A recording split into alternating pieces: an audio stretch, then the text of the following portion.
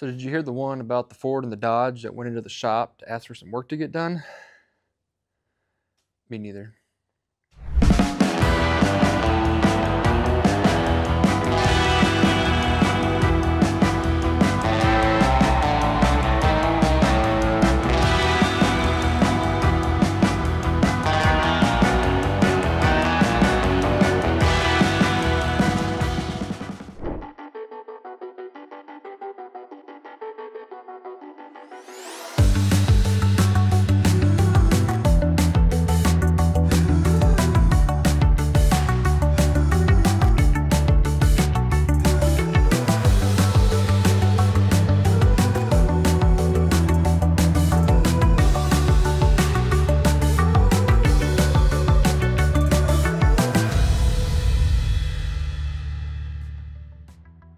Hey, which one should we start with?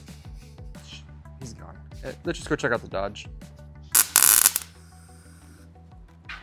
So this is the 64 Dodge. Tyler is back there doing a little welding. I wonder if we can bother him for a second. Tyler? Yo.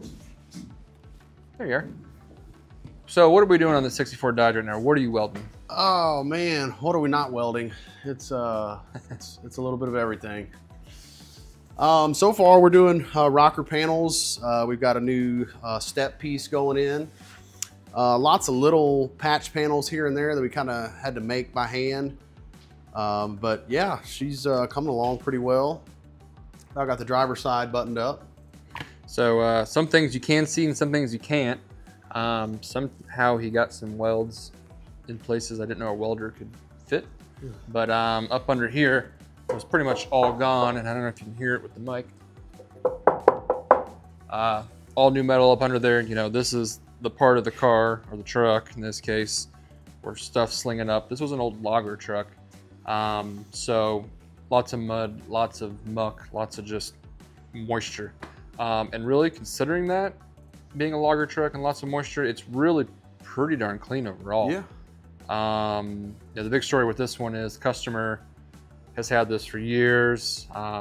He went to start rebuilding it, and you know, just the normal story, which you know, you can't blame people. Life gets busy, have kids, stuff like that. He couldn't quite finish it, so it's, you know, it's like half finished. It's one of those half projects we like to bring in and fill gaps while we're working on the big things like the Camaro or the EVs or the Porsche that's coming up. But you know, he's going for structural integrity.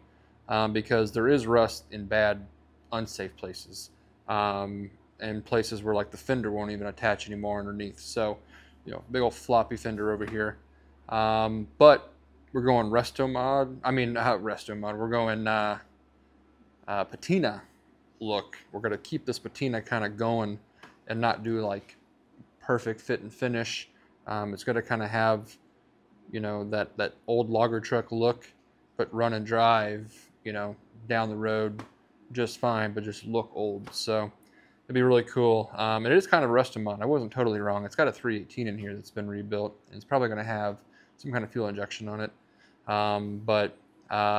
Yeah, kind of cool old truck, 64 Dodge, and we're going to kind of see what else we can do to it, because it's just kind of putting it back together, getting it done for him. We can call it a resto mod. Resto mod. There we go.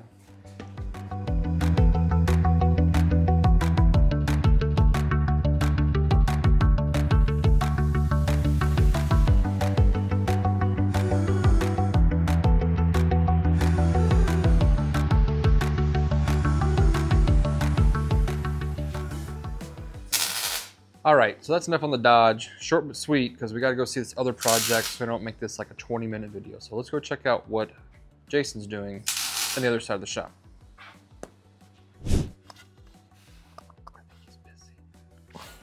Hey, Jason, you want to talk about this Ford? Oh, yeah. Let's talk about the Ford. All right, so here's the Ford. It's a 62 Ford Fairlane 500. You get that right? Yep. Okay. AKA Peanut Butter Falcon. Peanut Butter Falcon. I don't even know where that came from, but I don't we're know. gonna leave it at that. This project, as you can tell, it's got paint on it. It's a little dirty, a little dusty. Came from another shop. The problem is that shop was doing really good work, They're a really great shop actually. The customer though is here a little more local to us, and it just made a little more sense with this customer's busy schedule. And I know him, and there's like a middleman that we kind of work through to get all this stuff done. Just made a lot more sense to kind of get it done here. Plus the other shop was just really busy as well. We kind of like to fit these little half projects in here and there. They may take a little longer for the amount of hours we're putting into them, but it's kind of nice to fill gaps, like I said, with the Camaro kind of waiting on some parts right now. This is kind of helped keep us busy. So all that to be said, this is a half build because the paint's nice. I mean, it's done. Yeah. All the exterior trims on it, right? I mean, most of the suspension work's done, I do believe. Transmission, motors in it. We just got to do interior, some wiring. That's all it is, just interior and wiring. It that's all. Honestly does look like it's pretty far along, but when you and I look at it, we know, oh boy, there's still a lot of time left on this car. The interior is literally gutted. There's nothing in that interior. And the wiring's not done too. And we haven't ran any wiring before like we normally do when we build a car. We kind of know where we're putting wiring looms and wiring, the kind of like, I'm trying to think of the firewall, grommets, stuff like that. Where we're going to put all that. We didn't get a chance to do that before paint. So we're kind of just going off what we're given. And so far, it's not too bad. This hood, it does close and lock, I promise. I just keep playing with it. It's probably 400 or 500 hours in this one we'll probably have when it's all said and done, but this is going to be a high-end cruiser, kind of resto mod. It's not getting like a Coyote or anything crazy like that. It's got a blueprint motor in it, actually. That's really nice. Looks like a pretty nice transmission, overdrive transmission, which they didn't have overdrive in 62, just in Fairlanes like this. Late 80s, early 90s transmission in there.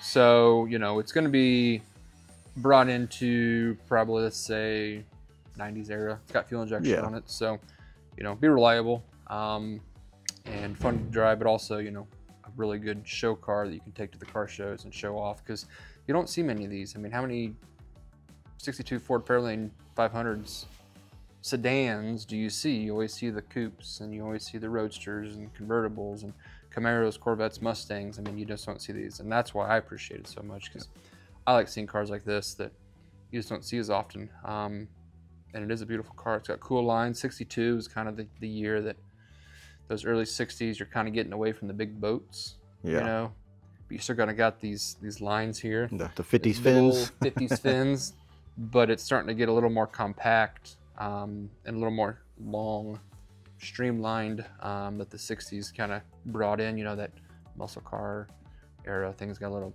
they started realizing, aerodynamics is kind of important. So, I don't know. How's it going so far?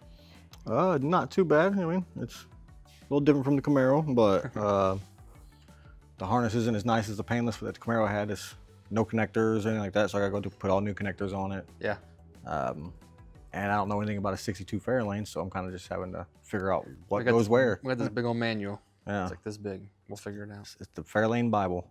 But we're gonna stop it there because we'll have probably another video on this specifically as we get more done on it, kind of showing what we're doing with it.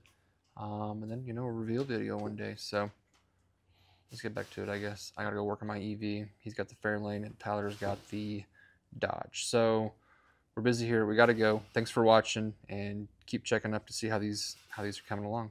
Talk to you later. Like, share, and subscribe. Like, share, and subscribe. Boom. Nailed it.